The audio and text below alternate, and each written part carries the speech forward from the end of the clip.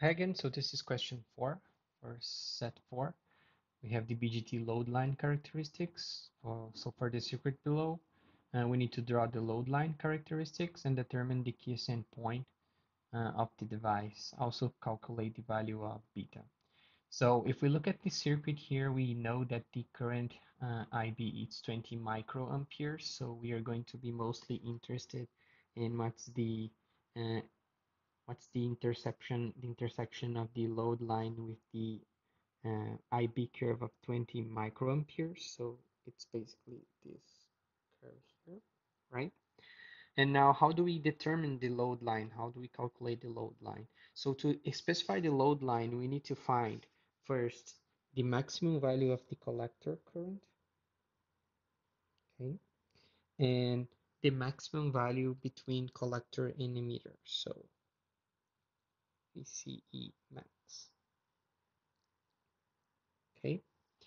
Now, how do we determine IC max? So for the maximum value of current, we know that the voltage exactly at the collector should be 0, right?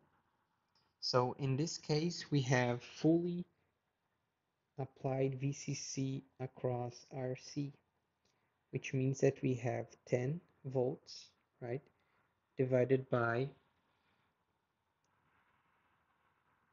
2K ohms, and that's 5 milliamperes.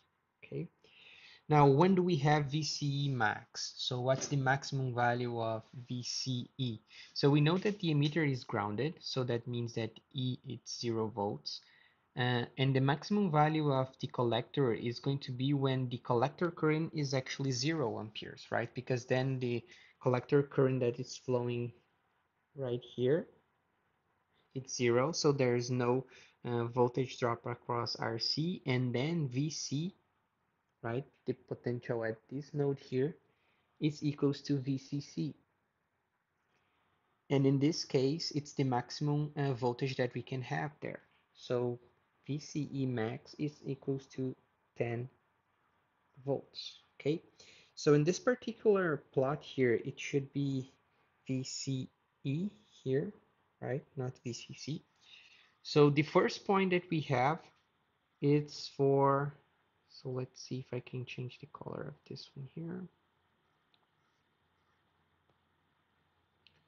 Okay. So we know that we have 5 milliamperes for IC max, right?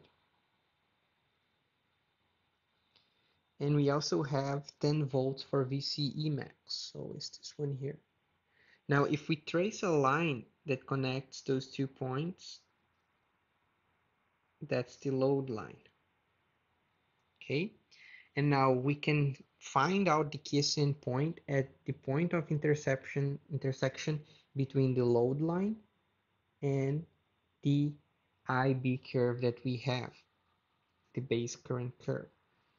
So if we then trace a straight line down here and a straight line at this side here, we can figure out what's the value of the quiescent point. So roughly the quiescent point Q is equals to 5 volts for VCE and something around 2.4 milliamperes, right?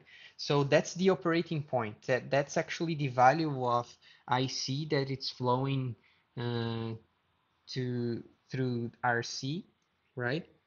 And then the potential here that we have between collector and emitter is actually 5 volts, okay?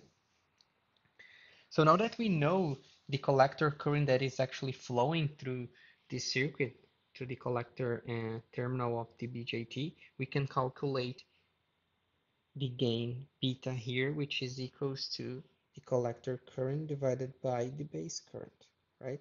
So this is 2.4 milliamperes divided by the base current, which is 20 microamperes. And this gives us 120, okay? So that's it for this problem.